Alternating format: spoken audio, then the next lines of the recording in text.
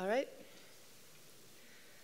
The title of this presentation, I thought of that while riding my bicycle, is a quote from Albert Einstein in reference to his theory of relativity. This talk is not just about biking, it's about the importance of moving people, some by bike, some on foot, some by bus, and some in cars. This is a typical scene from an elementary school. This road was designed for cars and is a stressful place to walk or bike.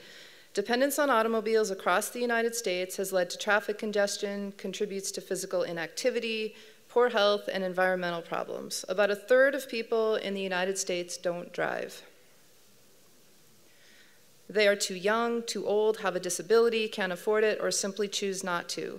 Many people are walking and biking in our community despite the lack of safe routes. Notice footprints in the snow and a person biking in the top photo.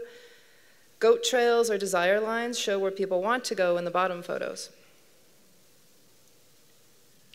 These maps show the percent of adults in each state that are overweight or obese. In 1990, no state had more than 14%. By 2010, many states had over 30% overweight or obese populations. Walking or biking as part of one's daily routine can have a big impact on public health. MSU students, who will be future engineers, planners, and policymakers, need to see how our transportation networks could be safe and convenient for all people. This street is designed to move people, some by bike and some by bus. Notice the bike lane is wide enough for people to chat side by side.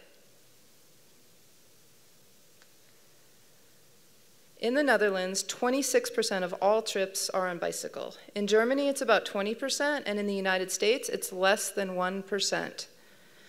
Though Bozeman is above average, of course, at about 6%. So we took a class of MSU students overseas to learn about bike, pedestrian, and transit transportation from those who do it best. We spent 2 weeks in the Netherlands and Germany and were amazed to see that lots of people bike of all ages, shapes, and abilities. Notice that people are dressed for their destination, work, school, or dinner. Here, we are more likely to see mammals on bikes, which is middle-aged men in Lycra.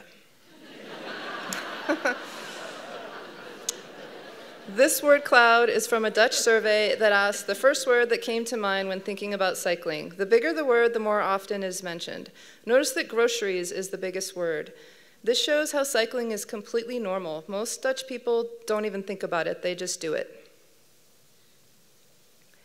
Bike parking is critical at our destinations. This is the top floor of a 4-story bike parking garage in Amsterdam.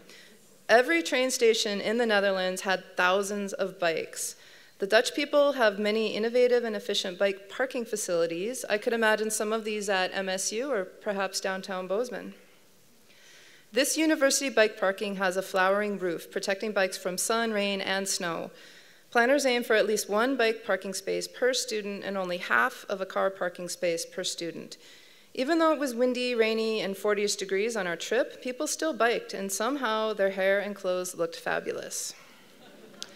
In the Netherlands, they allocate space differently. Notice the wide bike and pedestrian lanes. For over 50 years in the United States, we've allocated space to move more cars faster. Highway engineering principles have been carried into our local streets at the expense of people walking, kids biking to school, or visiting friends. Here is one local example of reallocating space. This is Peach Street between North 7th and Rouse. We removed parking on the south side, shifted the road center line north, striped bike lanes on both sides. This was a low-cost way to make Peach friendlier for bikes. Plus, the narrower traffic lanes tend to slow drivers down. The Dutch roll out the red carpet for bikes. Bike paths are literally red. Even when we got lost, we found low-stress bike routes separated from car traffic everywhere. We heard from several Dutch people that they're just lazy. They bike because it's the easiest way to get around. This used to be a wide intersection dominated by cars. Notice the potted plants. They allow space for people, but not cars. Notice the metal posts on the left side of the photo. They can be lowered to let buses, local drivers, and delivery vehicles through when needed. Business owners were nervous about limiting cars to city centers, but eventually they embraced it as their businesses thrived. Walking, biking, bus, and rail transportation are high priorities, not an afterthought. This bridge in Freiburg, Germany was closed to cars, giving people a direct and low-stress way into the city center.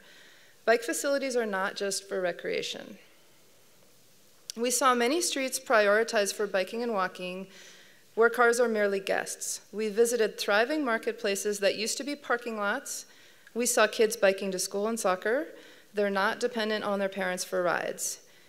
If you don't see women biking with children, you know you haven't gotten it right.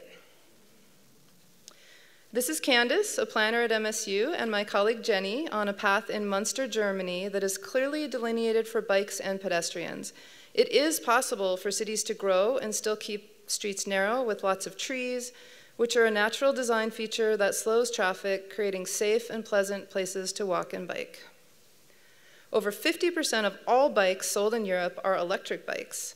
This is an e-bike charging station. These bikes make it more convenient to ride hills and longer distances, so there's no need to show up sweaty to work. You can learn more about Montana-specific issues from our advocacy group, Bike Walk Montana. We have 14 lanes in downtown Bozeman dedicated to cars. Some people are willing to bike in these lanes, but for most, it's too stressful. Is there an opportunity to reallocate space? How do we want our city streets to look in the future?